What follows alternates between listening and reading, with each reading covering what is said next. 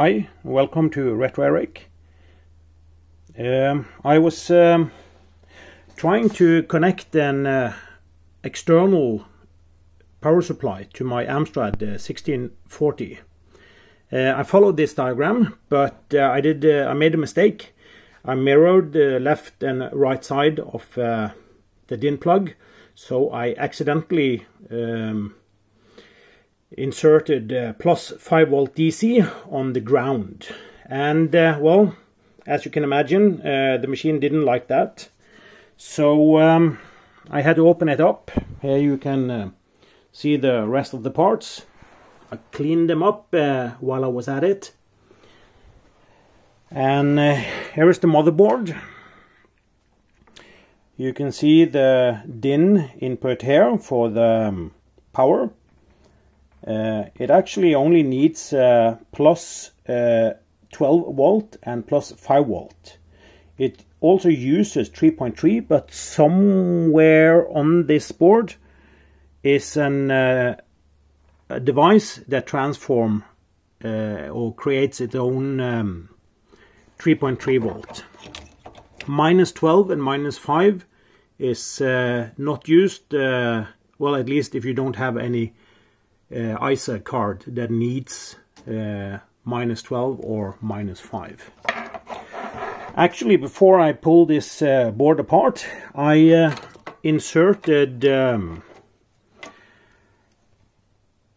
used this Molex connector and actually just put some pins in the connector and connected that to a power supply, and actually gave the motherboard plus 5 volt and plus 12 volt through the Molex.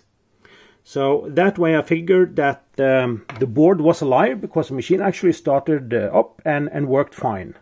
But of course I couldn't let it be like that, and I'm not sure this machine is built for handling all that power going through the Molex on the way in. Anyway, when opening the machine and turning the motherboard, I could see the problem right away. You see, here is the DIN with the power in, and as we can see here, from pin number 3, which is a ground, you can see the trace here is burnt. So what I'm going to do now is to just solder on a pin, now a wire from this connector here, and to the first place it's used here. So let's hope that works fine.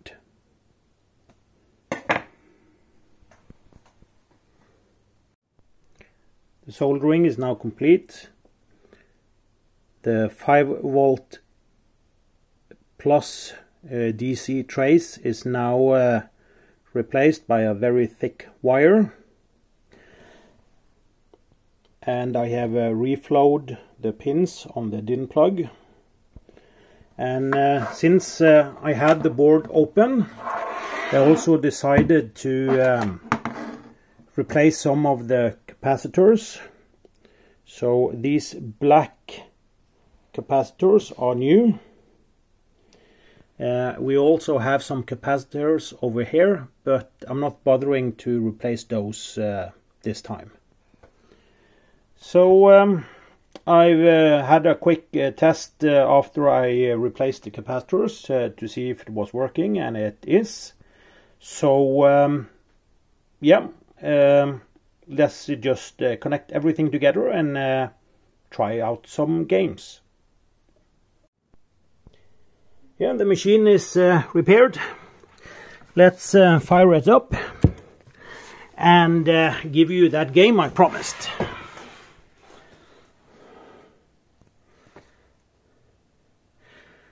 My Amstrad 1640, very proud of it. I have installed an XT EDE card, and that works as my hard drive, so it's will boot up quite fast.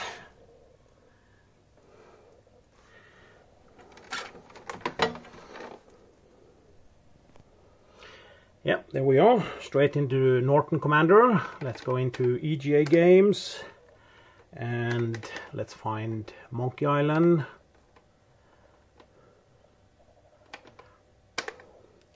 That's always a good place to start when you want a game.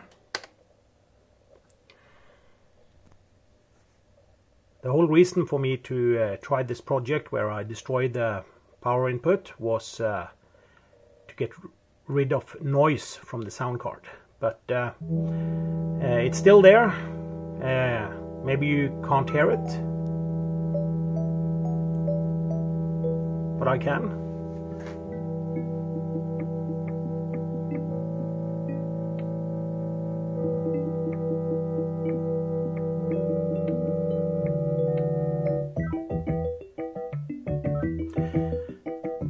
Yes, we can conclude that the machine is working once again.